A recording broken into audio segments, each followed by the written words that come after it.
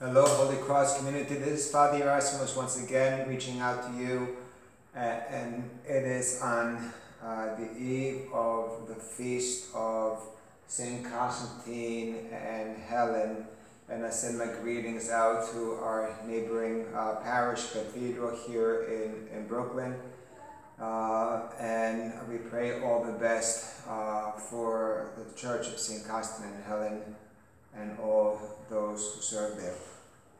And as we stand on the feast, on the eve of the feast of these two great figures of the 4th century, we have to really acknowledge that the Church has been changed because of these two.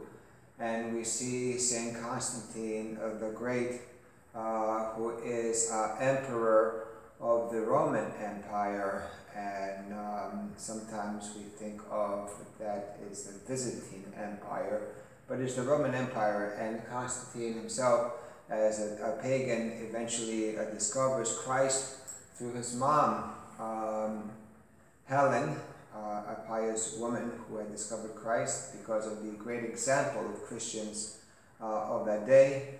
And Mom, Helen, led her son to believe in Christ, also with the vision that St. Constantine had in the sky, in which he saw the cross in the sky and the words "En tuto nica," and with this conquer. And with that, St. Constantine went and was able to conquer opposing armies, and eventually become once again the sole emperor of the empire. So St. Constantine and Helen changed the world as we know.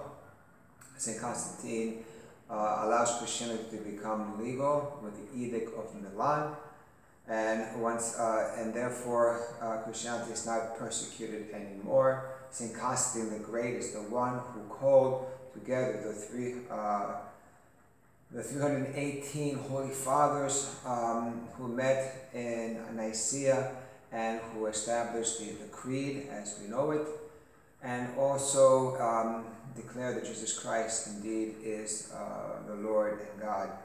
And also is St. Constantine, who moved the capital from Old Rome to the New Rome, and the city eventually of Byzantium was named after him and was called Constantinople, and tried to establish the laws of the land to reflect the laws of God, the same way David in the Old Testament time did. Saint Helen was the one who found the holy and precious cross, the one who found the tomb of Jesus Christ, and is the one who established first churches, the Holy Sepulchre, or the Church of the Resurrection as we call it, and other holy churches in the Holy Land and throughout the world of those days. So though, as I said before, the church as we know it was not the same anymore at this time, and because of these two figures, our church was raised to a new level. As we stand now in the year 2022, I have some thoughts about St. Constantine and Helen. First of all, is that our society, which was based on the Christian principles, starting with St. Constantine the Great, how our society is once again returning to paganism, to anti-Christian culture, and to ideas that are against what we believe as Christ. What St. Constantine and Helen established, we see that it is being persecuted and being changed. We see also how Helen was converted because of the faith of Christians, and how sometimes we see our faith here being lukewarm and not being that to inspire others to become Christians like us. We see St. Helen, who was a good mom, who inspired her child into the right road. And therefore, many of the things that were established by our great Constantine and Helen are being reversed, or have already been reversed in our society. As we know, that God conquers everything, and ultimately He is the victor. He is the Alpha and the Omega, as the book of Revelation says. And at the end, He will conquer, the one who is conquering and will conquer, and the book of Revelation says. And therefore, we should not be concerned. However, we should also be aware, though, that we have a responsibility that's been given to us to be the ones who bear the church for the next generation to come. And therefore, my good people of Holy Cross and all of Brooklyn are called today, as we celebrate St. Constantine and Helen, not just simply going to Vespers and to divine liturgies, but to saying that I want my culture to reflect Jesus Christ, like St. Constantine and Helen. And we are here to call and build churches and establish what needs to be done. So therefore, my good people, as we celebrate St. Constantine and Helen, I pray that we're close to the church, close to the teachings of Jesus Christ, and allowing our culture to reflect that of Jesus Christ. Είμαστε έτοιμοι να εορτάσουμε τη μεγάλη εορτή του Αγίου Κωνσταντίνου και της Αγίας Ελένης. Και εύχομαι σε όλους που γιορτάζουν, στους Κωνσταντίνους, στις Κωνσταντίνες και στις Ελένες, ο Θεός να σας ευλογεί. Και στέκομαι εδώ και θυμάμαι και αναγνωρίζουμε τη μεγάλη προσφορά των δύο αυτών.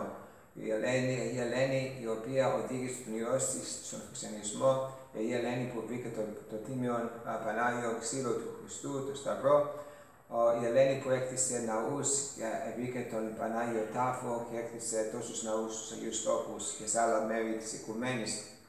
Ο Άγιος Κωνσταντίνος, ο οποίος με το κάλεσμα της πρώτης Οικουμενικής Συνόδου κατήργησε τις δασκαλίες του Αρείου, ο οποίος ο Κωνσταντίνος απελευθέρωσε τους χριστιανούς εναντίον μιας εποχής καταδιώξεως.